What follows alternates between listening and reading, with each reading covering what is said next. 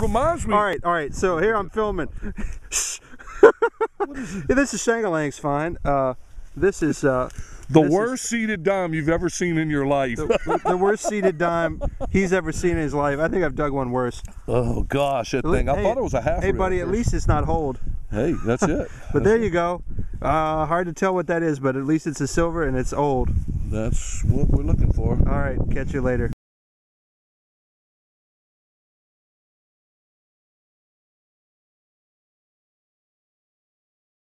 Hey, this is Buckle Boy here. We are out digging, and this is, I'm almost positive, a shield nickel. I can kind of see the lines on it, but it's so worn smooth, it's hard to know. But it's definitely a nickel. It's circulated a long time. It's probably going to be a shield. Keep digging. Hey, Buckle Boy here. I just got a solid silver thimble, and it's a little molested by the plow on this side. But I think it says size 12 there. Yep. Very cool. Really awesome find. I don't care when it's from. It's like, at least I got something good for the display case now. Alright, keep digging. Okay everybody, you are not going to believe this. This is a belt plate. It's fraternal. Inoc signo vinces. That's in his sign we will conquer, or something like that. Or in this sign I will conquer.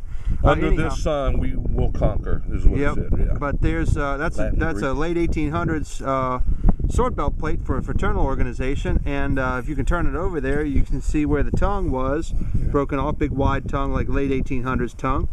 So that's a really cool find. That'd be a candidate to actually have straightened. Shangalang's find. Shangalang's find. Woo! Yeah, I might have to send that off like you did. He's got him a sword belt plate now and a silver dime. Woohoo! Yes, sir. Keep digging. Keep digging.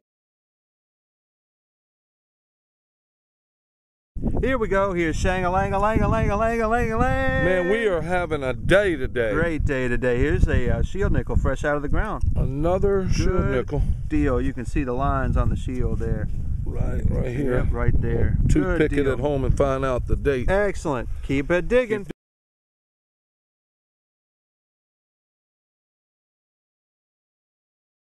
Hey, Buckle Boy here. I've got another nickel. It's a beefalo.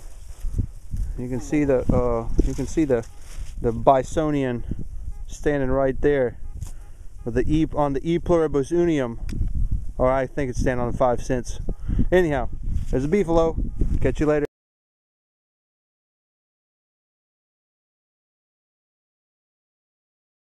Hey, this is Buckle Boy here. I've got what I think is maybe a silver ring.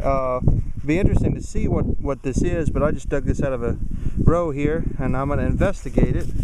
Let's see here. Yeah, I'm pretty sure that's what that is. Yeah, it looks silver to me. Yeah, that's silver without a doubt.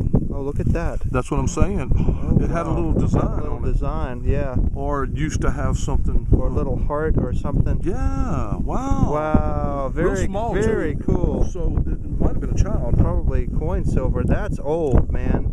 Yeah, that's nice. That's really cool. It reminds me of some of those, like, interesting. Wasn't there a ring that I saw on T-Net that had a heart on it? I can't remember. But wow, nice, man. Nice find. Very cool. All right, catch you later. Keep digging.